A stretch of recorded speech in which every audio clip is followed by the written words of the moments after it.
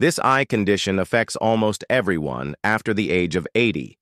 Cataract is the clouding of the eye's lens, which leads to a decrease in vision. To understand how exactly cataracts affect visual perception, it's important to understand the structure of the eye.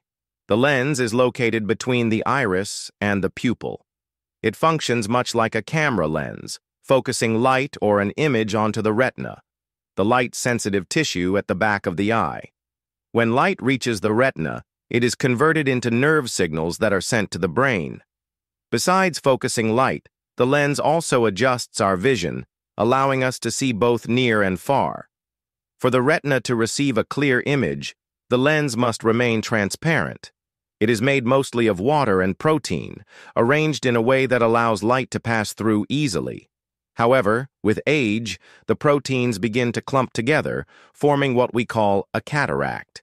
At first, these protein clusters affect only a small area of the lens, but over time they grow larger and make it more difficult for light to pass through.